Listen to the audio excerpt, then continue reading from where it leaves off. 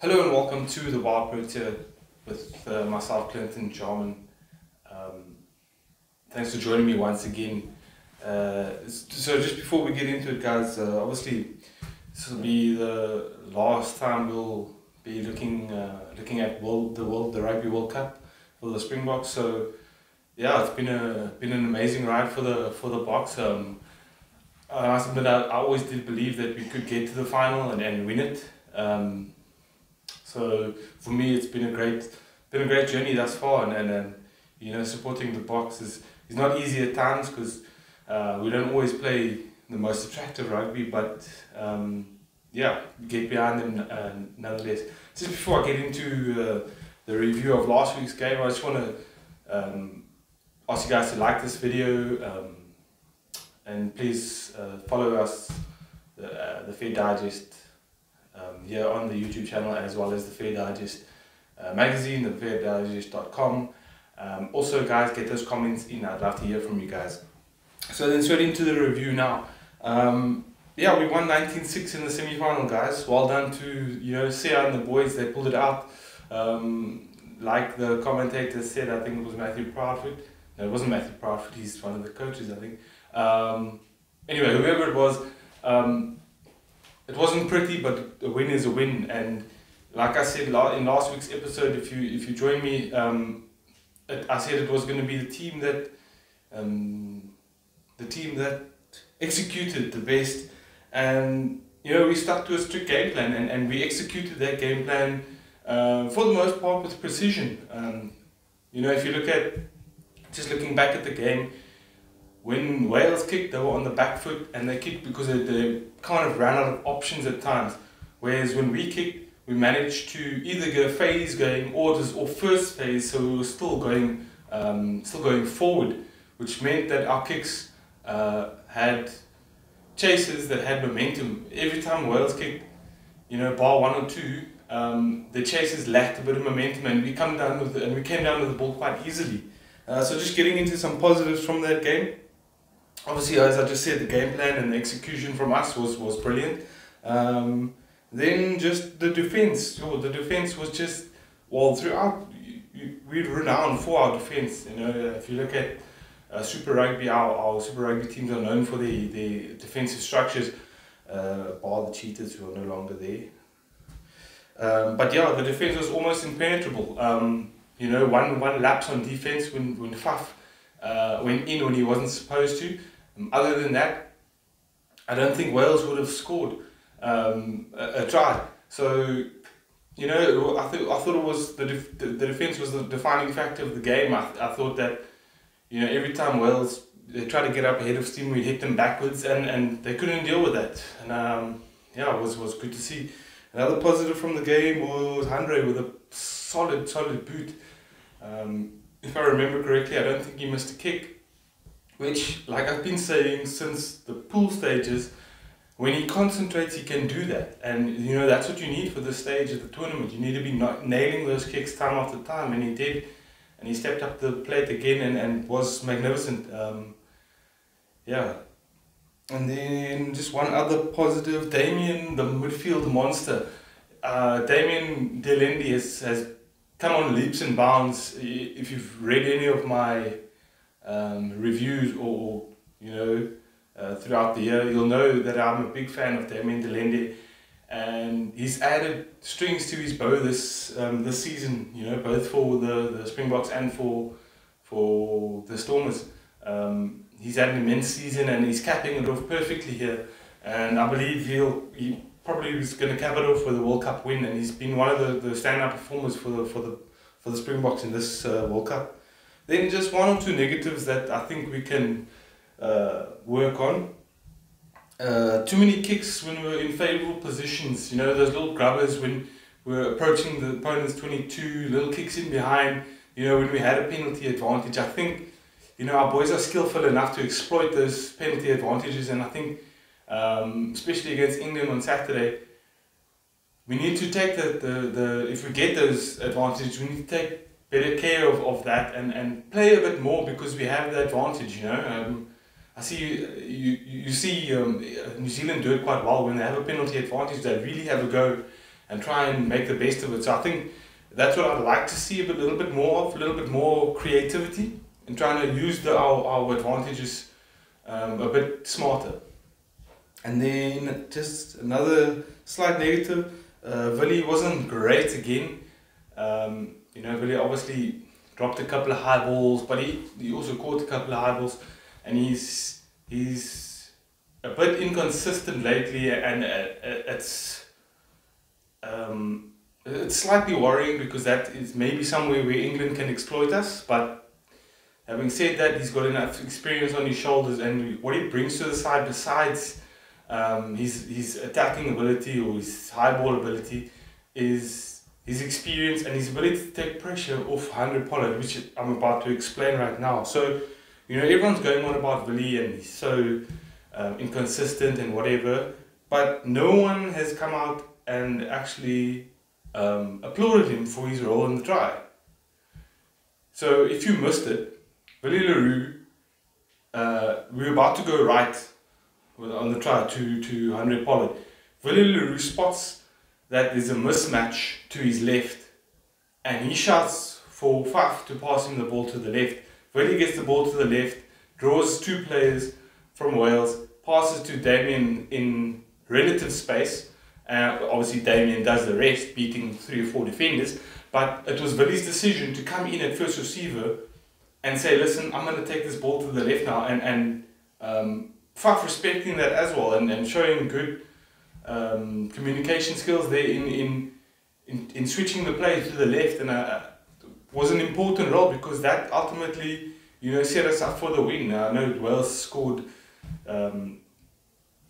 just after that, but without that try, it could have been a different story, you know. So, you know, as much as you got to call a guy out when he does something wrong, you've also got to praise him when he does some good stuff, and there is some good stuff coming from Willie that goes unnoticed, and I feel his criticism is slightly unfair sometimes. Then, yes, just a preview now of the final. Obviously, we're behind the box all the way, Black Friday, of course, so yeah. So, we have a set game plan. I'm not going to get into it because you guys know the game plan. We're going to kick, we're going to put pressure on the opponent, and we're going to try and take points from putting pressure on them. So that's our basic game plan, and as we've heard from Rassi and the boys, not much is going to change this week. Obviously, with a game plan like that, execution becomes key. One change for the final is Cheslin Colby comes in for Spoon Causey. I think that's a good change because as great as Spoon is with finishing, his defensive structure let him down at times on Saturday, and I think sometimes he comes a bit too far in where Cheslin seems to know the defensive structure a little bit better. So I think from a defensive point of view, that's going to be huge. Then also just looking at, so that's the side for Saturday, obviously the same side just with Cheslin. Then just looking at the game itself, I think what's going to come into play here is our ability to slow the game down. I think it's going to be vital. You know, a lot of times Wales didn't have a quick ball because we have disruptions there. You know, you've got guys like Eben and Sia hitting rucks, trying to create havoc there. Then you've got guys like Dwayne and also Sia as well as Bongi trying to get over the ball, trying to win it back. Damien Delaney also trying to win it back sometimes. So we slowed the ball down quite effectively. And I thought a few times Jerome Gracias was a bit slow in awarding what I thought would be penalties when we were quite clearly over the ball, but he allowed the play to continue and he wanted the game to flow. And I respect that, but you know, it played into our hands as well, slowing the game down, forcing them to kick off the back foot or forcing their runners to run flat-footed as well. Then just one thing I want us to do in the game, I want us to kick just a little bit deeper like I did last week. I think if we can restrict England to running it from the 22 or trying to kick out, I think our kicking game is better than theirs. You know, I did some analysis this week watching England, and you know they keep the ball in hand quite well, but you can't really do that when you on the back foot pinned in your 22.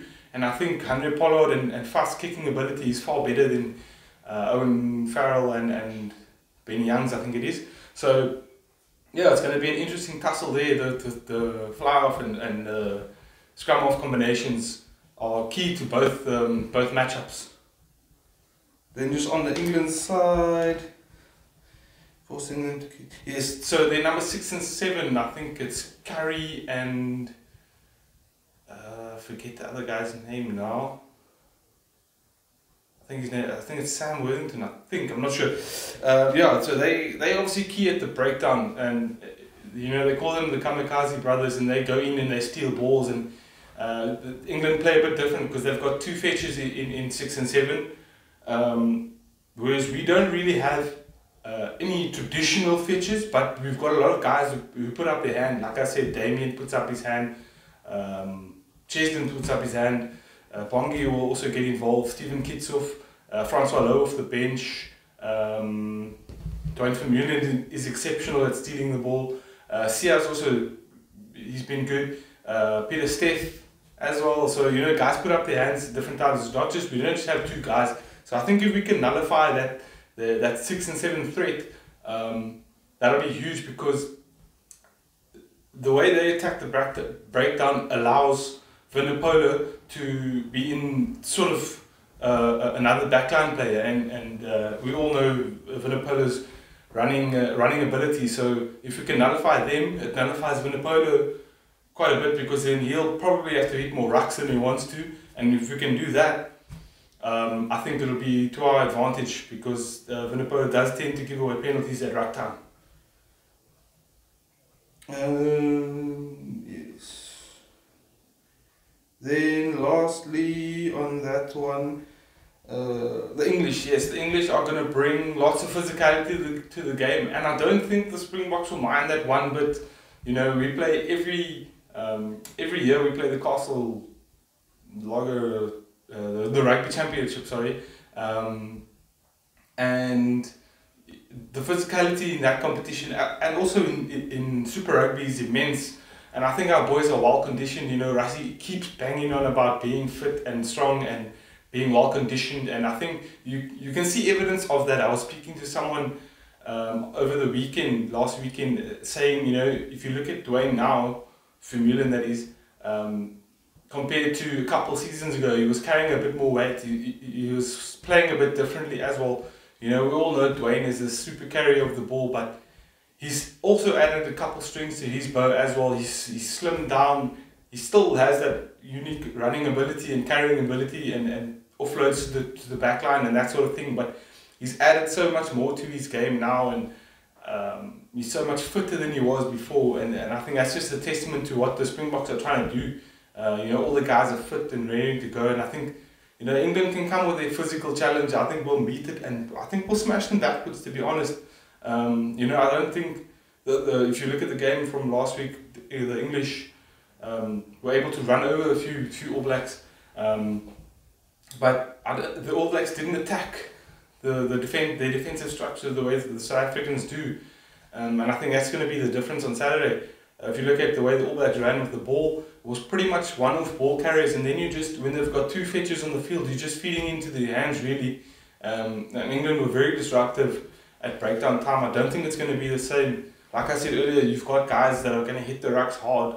Eoben, Peter Steff, you know, the list goes on for us. So I don't see them impacting us as much as we impacting them. I think it's going to be a very close game. It's going to come down to who executes their game plan the best. I think, obviously, Eddie Jones, being the genius he is, he'll have an ace up his sleeve, or what he will think will be an ace up his sleeve in the preparation. I think they'll try something different, but I don't think it'll be too different to what we've seen when they played against Australia and against New Zealand. I think they're going to combine their running with their kicking and try and put us under pressure. But I think we can handle it, and I think the boys will pull it through. So my prediction is the Springboks by 6 I'm not going to give a score. I'm just going to say by 6. I think it's going to be a very tight game though. But Springboks are going to bring it home once again. 95, 2007, 2019. Here we go. And then last but not least, just celebrating a little bit of excellence here on the Wild Protea. Congratulations to 11-year-old Amahle Zenzile. Yes, this little 11-year-old has been invited to compete in the African Youth Championships, chess championships. So we have a future chess champion on our hands, the 11-year-old Amahle. Well done to you, and you know, flying the flag of South Africa high at such a young age is brilliant. You know, I love to see these little prodigies come out of South Africa. You know, a while ago, in an article I brought you guys the Sim Tiger as well, the young golfing prodigy. So you know, congrats to her, and hopefully she can bring back the win for South Africa. Yeah, guys. So that's me for a Friday. Obviously, get out there, support the Springboks, and hopefully we can do it again and bring it home where the cup belongs. Thanks for joining me once again. Don't forget to like this video. Don't forget to subscribe. Also, guys, get the comments in. I'd love to hear from you guys and what you'd like me to cover in future. Yeah, guys, enjoy the rugby. Cheers.